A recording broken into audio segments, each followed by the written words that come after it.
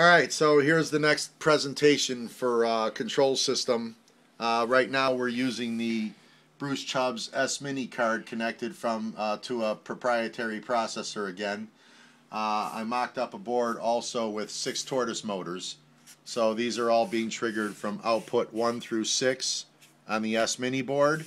And then I have an LED test card here which is triggering the last 24 outputs of the smini card. And we're running this all on a software program with custom graphics. So here's an opening page of a custom graphics page. This indicates a block, and for this particular job they have the capability of running DC and or DCC in each individual block, so there will be 24 blocks on the layout.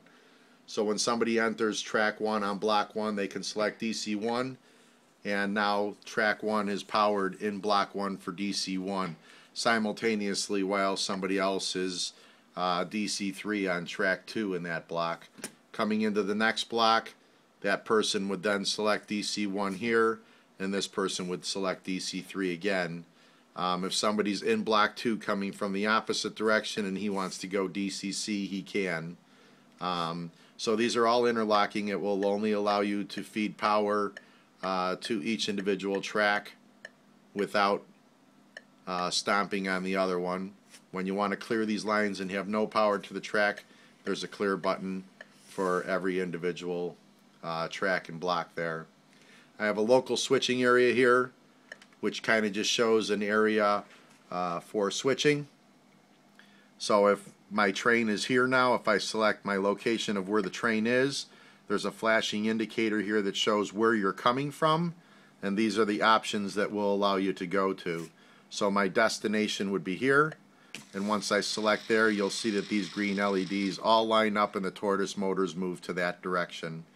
If I'm here, the flashing indicator comes in and I want to go up to here. Now you'll see that the LEDs run right through here. Or if I'm here and I want to go to here, you'll see that all of the LEDs are now lined up to go into that selection.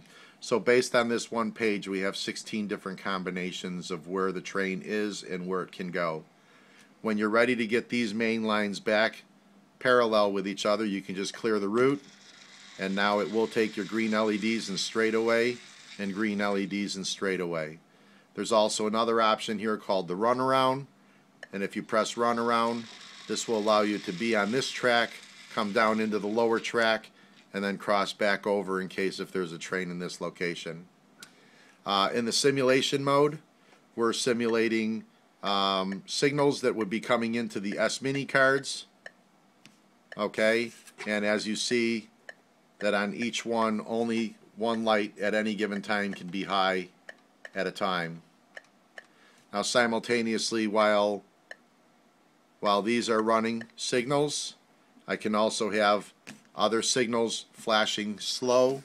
So you'll see that there's one LED here blinking at a pretty slow rate here now. But in programming, I can go to the fast mode. Over here. You'll see that one flashing light and how slow it is right now. I can go over to the same flash speed. In programming, I change the flash speed, and now I'm running it at a faster speed. Also on the touch panel here, I have a typical crossing, and now when we trigger the crossing, you'll see that the 2 lights are ping-ponging as a typical crossing would be. And now if you look over here on the LEDs, you'll see the 2 are ping-ponging, and we have another one still flashing at a totally different rate simultaneously, or I can reset that rate to 0 and turn the flashing off. As we come back to the touch panel, I also have a service mode. This allows a service person to go in with a password protected page, punch in the password, and this now allows a service person to go in and throw any independent output anytime they want. So if I need to just trigger a tortoise motor, I can trigger just a tortoise motor or a second tortoise motor. I also have an all-off command here, and the all-off command will drive all of the outputs of the sminis off. There's a next page here for outputs 25 through 48. 45, 46, 47, and 48 are programmed for pulse. So if I just press and hold, the LED will stay on, and as I release, one LED will go off on the board. Just like that. Likewise over here. And those are, I'm holding the button down. As I release, it'll release. Any of the other buttons, as I press them, they'll latch on. So even though maybe when you're running a typical layout that they don't necessarily latch, in programming I have the service mode to latch them. So if you just want to latch all the outputs high and confirm that they're sending out the signal accordingly for service mode, we can do that. Or if I hit an all off button right now, you'll see all the lights will go off except for one, and all the lights went off except for one. That output that the light is on is set for a not. That means that if something is on, the light, or if something is off, the light is on. So that's why that light is staying on. It's programmed that way. If I hit an all on, I can now trip all the lights on in about 330 milliseconds.